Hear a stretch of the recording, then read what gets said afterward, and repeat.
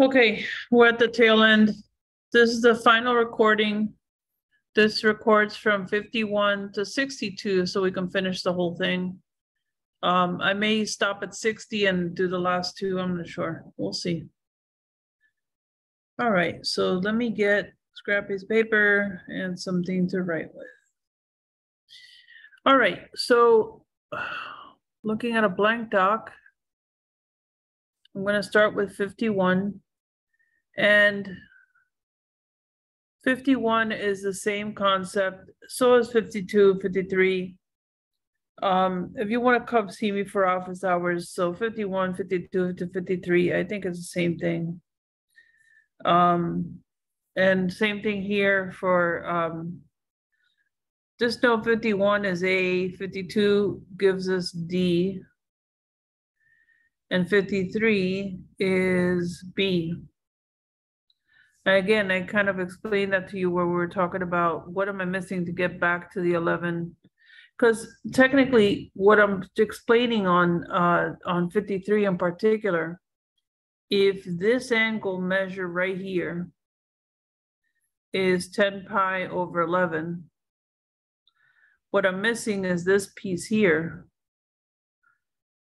So in this case, that would be 1 pi over 11, negative 1 pi over 11.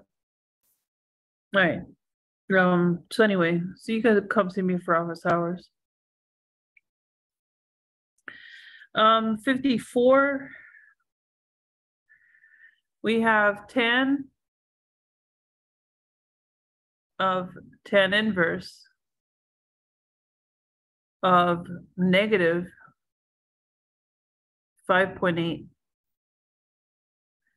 And this should yield us, this should be negative, this should also be negative 5.8. And that goes back to the notes from section 5.4. So I'll refer you back to your notes in 5-4. Actually, no, 5-7.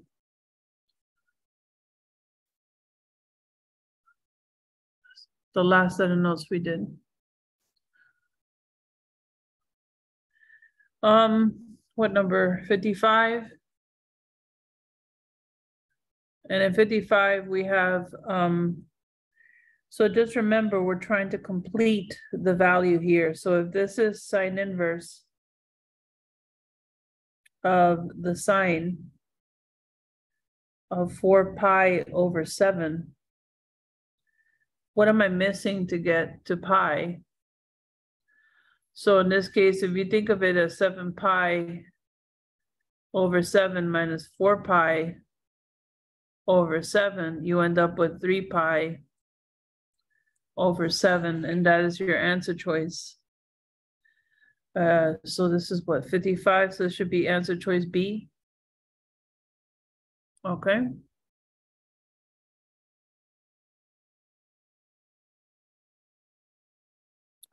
Let's look at 56. 56 is actually very easy. You're thinking about a triangle. They're giving you, so this is 56. I want to make sure that we're talking on the same page here. They're talking to you about sine of secant inverse. So remember, secant inverse has cosine as its reciprocal, right? So this is square root of x squared plus 4. All of this over x. So go back to the basic concept of sine is y over r. Cosine is x over r. So therefore, its reciprocal secant is nothing more than y over, r over x. So we need to, again, think of some general triangle.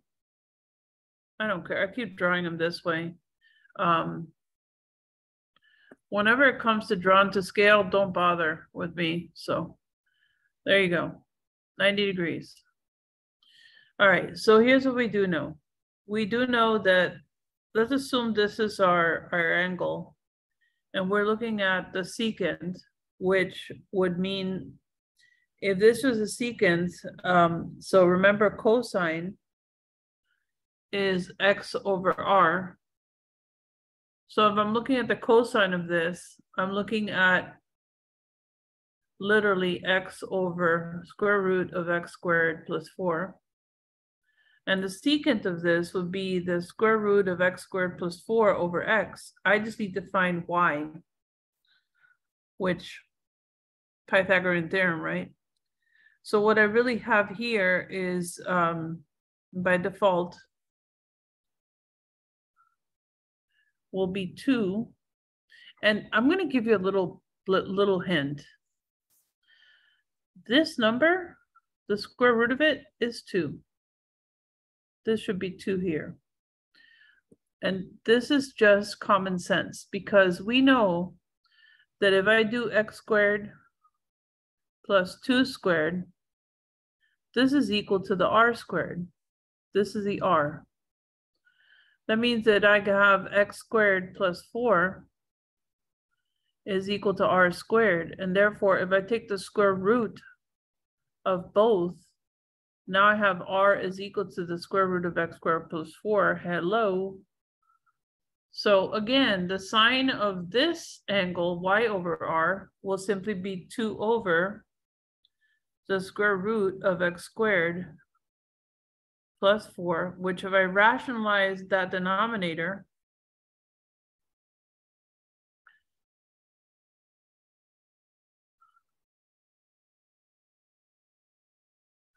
this all cancels. The radicals cancel anyway.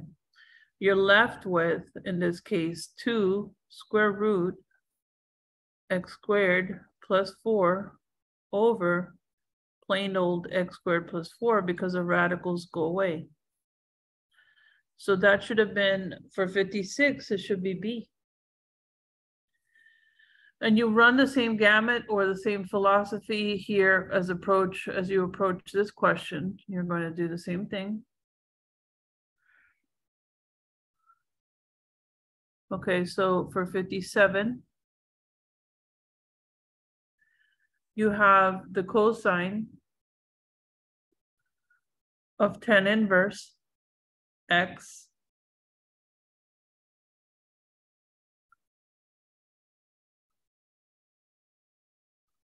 so tan of x would mean that you would have to have some theta here. And we know that this is x over 1. And we need to solve for this part of the graph, which is basically x squared plus 1 squared, which is redundant, is equal to that box squared, call it r squared, which means that when I take the square root of both sides, I end up with the square root of x squared plus 1. So I'm now looking for cosine. Cosine of this would be 1 over, would be kah, right? So cosine of this angle. So this is square root of x squared plus 1.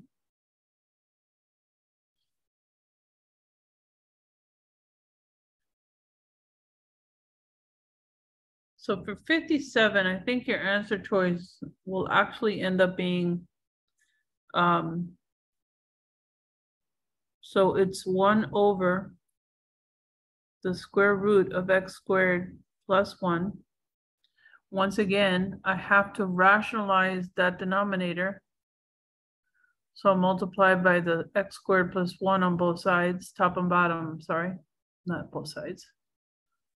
So this ends up being final answer, square root x squared plus 1 over x squared plus 1.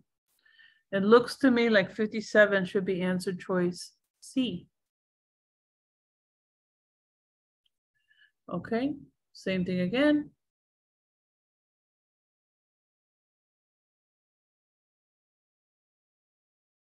All right, so we have, in this case, you have the sine of tan inverse x over square root of 2. So again, you can draw yourself some triangle. I don't care which way you're gonna face it. Just know that not to use a 90 degree. So OA, so this would be x over square root of 2. And we just need to solve for this hypotenuse. So we know that x squared plus square root of 2 squared is equal to the hypotenuse squared. So x squared plus 2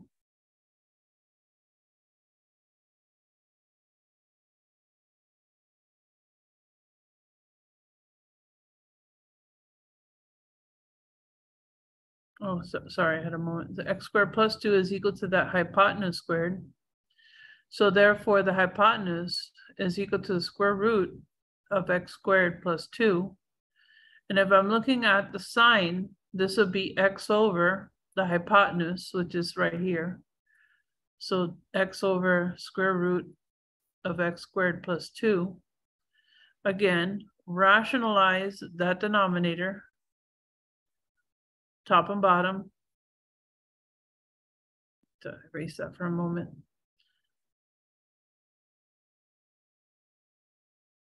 Your final answer should be the square root x times x squared plus 2 over x squared plus 2. So I believe I'm in 59. 59 should be D. Yeah, D it is. All right. I think you can handle number 60 on your own. I'm gonna leave you 60 to you. All right, and I'll come back with 61, 62. Let me close this up.